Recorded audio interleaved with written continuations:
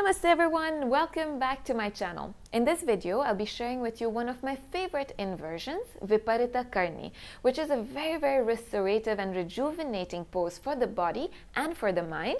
But what is great about it is that it is very accessible and easy because it does not require much strength or flexibility. Now, our Manipura chakra, or the solar plexus energy center, is linked to our willpower, that inner strength or power that gets us to do things. Now, it is not uncommon nowadays for us to push over the edge to get things done, and that excess fire can lead us to feel burnt out. This inversion helps or allows this energy center to rest, to recover and rejuvenate, and instead send prana or energy into the higher chakras or the higher energy centers, which are the more subtle energy centers that tend to get neglected when we get caught up into the flurries of life. Now, this inversion also helps to switch on the parasympathetic nervous system by stimulating the vagus nerve. This is a nerve that kind of communicates to the brain to stop the stress or fight response in the body and instead promotes relaxation through the body. So it is a very good posture to practice in the evenings because it helps to promote sleep, improve sleep, but it also relieves tension in the legs, in the feet, in the ankles after a long day at work or after long hours standing. Now, this must be performed on an empty stomach, and ladies who are pregnant or menstruating must not practice any kind of inversions. If you're suffering from any heart conditions, blood pressure, or any eye disorders as well, such as glaucoma, please visit a doctor before starting any new yoga or pranayama practice.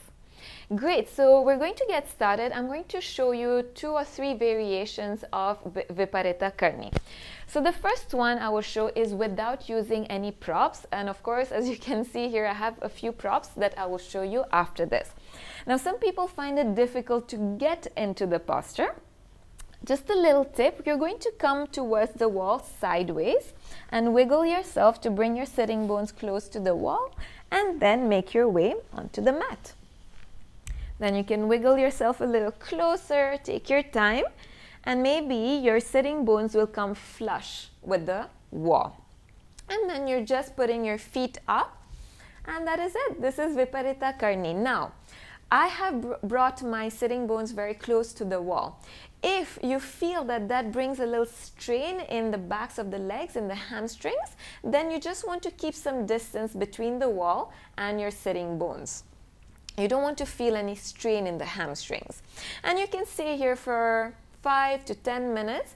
And what you want to focus on while you're here is to completely relax your body. Allow your breath to flow freely in and out through the nose, and just stay present with the sensations that you feel in the body. Now, to come out of this posture, we're going to bring the knees toward the chest and just roll over to the side and lift ourselves up. Now, let me show you the second variation. I'm going to use a couple of folded blankets, and I'm going to place them on my mat. Now, what this is going to do is that it is going to help to elevate the heart compared to the head. So I'm going to place my head on the mat and the rest of my body on top of the blanket. Now, you can, if you want, place a cushion under your hips if you don't have a longer blanket. Now, once again, I'm coming close to the wall and bringing my legs up. Here, as you can see, my heart is more elevated than my head, and this just helps to enhance the benefits of the pose. And this really feels amazing. This is my favorite variation. I like to elevate my heart just a tad bit. And as you can see, my hips here are not very close to the wall, so that's all right. Good. And now I'm going to show you the last variation. So I'm just going to come out of it very quickly, and I'll keep the blankets away and just use that cushion or a pillow if you don't have a cushion, or a bolster could do as well. Now, I'll just use a cushion under my hips and come into Viparita Karani.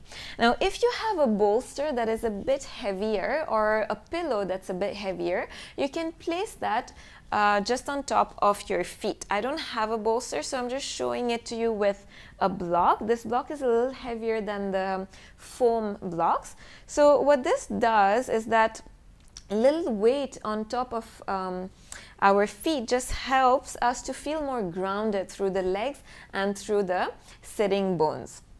Now, I never practice it this way, but this is also an option. So you can explore and see which one feels the best for you. And after you practice this, you'll really feel that release of tension in the legs as well as in the back. Great, so that was the third variation. I'm just going to come out of it, and that is it. Like I said, I like to practice this about 5 to 10 minutes. I like to practice it even before going to bed because it does help to fall asleep a little quicker, because it calms the nervous system and allows the body and the mind to restore and rest. I hope that this was useful and interesting. Please try it out. Do leave me a comment. Let me know how you feel. Please do like and share this video and subscribe to my channel to see more of such videos. Thank you for watching. Namaste.